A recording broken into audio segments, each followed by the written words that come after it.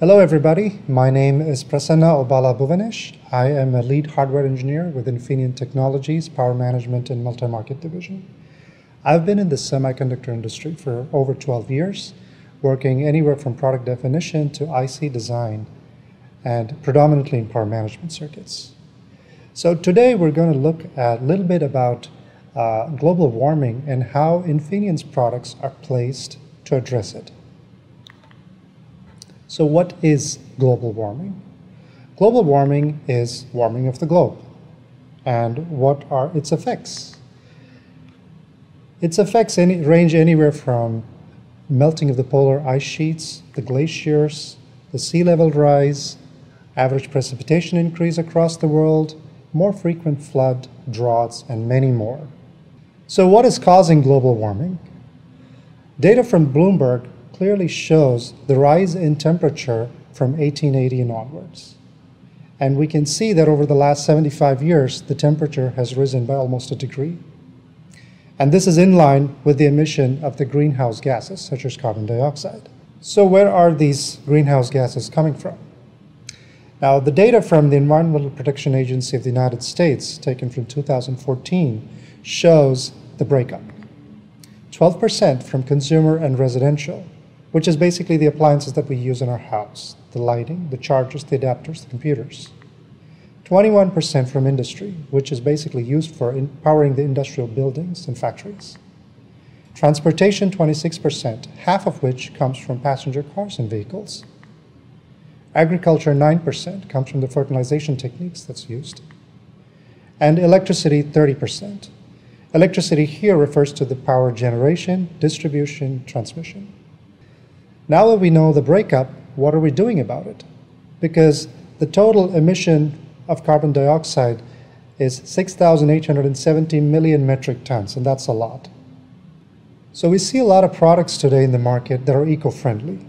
For example, in the lighting application, LED is one such. LED emits less carbon dioxide, and data shows that changing all the lighting in the world to LED would help avoid 735 million tons of carbon dioxide. The appliances in our house are getting smarter in how they use resources.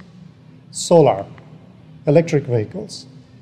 These are all examples of applications that are going green today, and many more.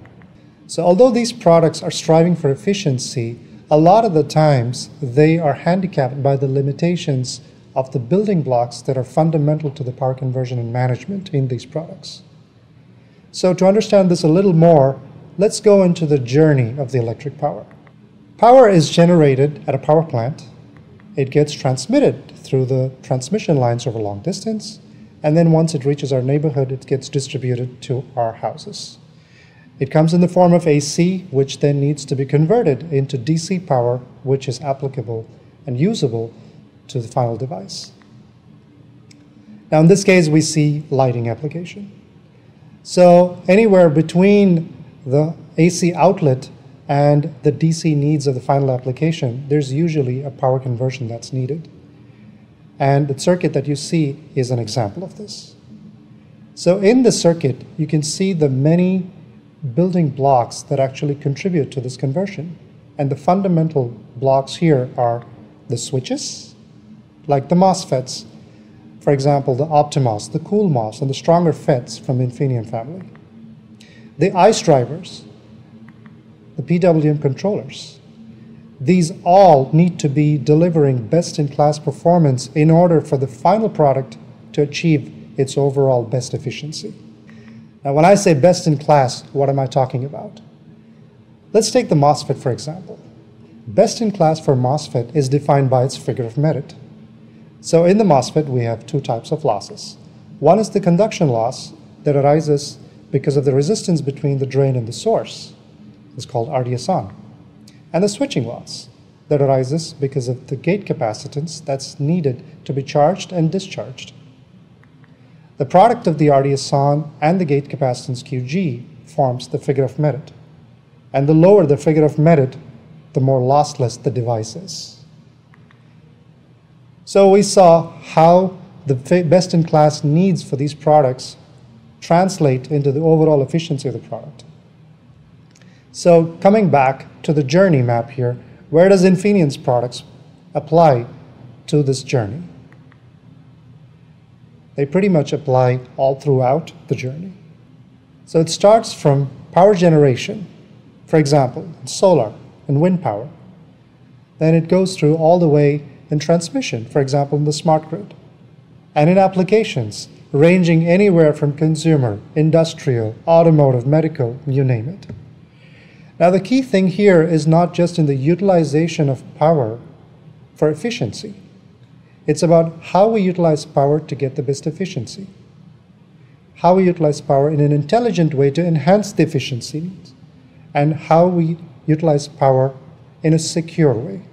So, we saw how the basic building blocks like the CoolMOS, OptiMOS deliver the best in class from a technology standpoint.